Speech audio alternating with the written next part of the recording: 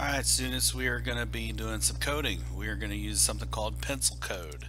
The website is at pencilcode.net, so you will need to go there. Okay, one of the first things we need to do is we need to create a new account. You don't have an account yet.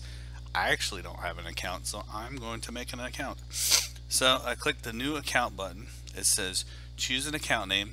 Real names are not allowed. Let's find out more about that. Okay. All ages, privacy and safety are very important. Got it. Okay. Posting personal identifiable information not allowed. Good. That's good for us. Alright, so you gotta agree to the terms of the service. Be nice, be careful. It's probably all standard stuff here. Don't overshare information. Okay.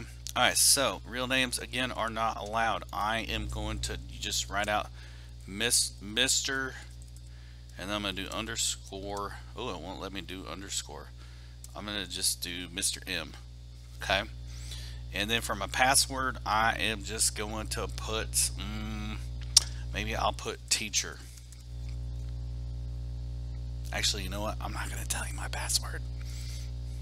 It's never a good idea to tell somebody your password. Okay.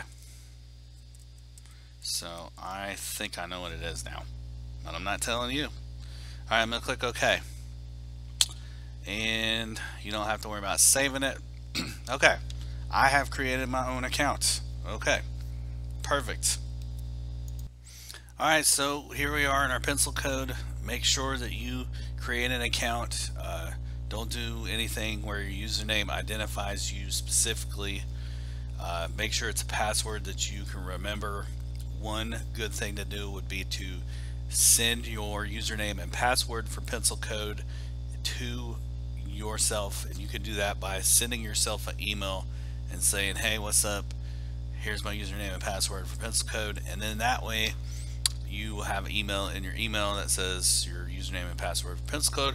Or you could create a Google Doc in your Google Drive, and then that way you will have it.